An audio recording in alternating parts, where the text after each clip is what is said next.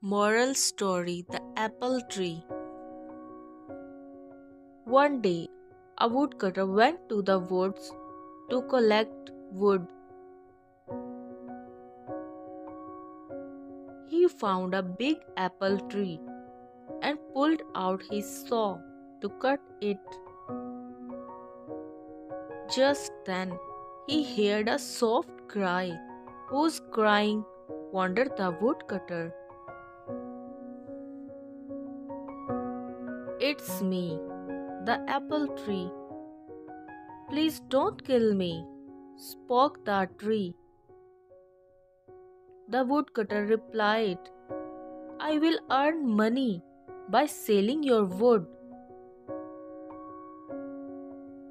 If you need money, then why don't you pluck my apples?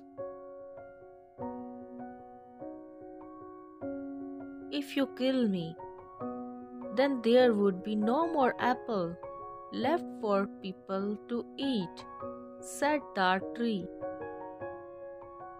From that day, the woodcutter became an apple seller. Don't forget to like and subscribe my channel.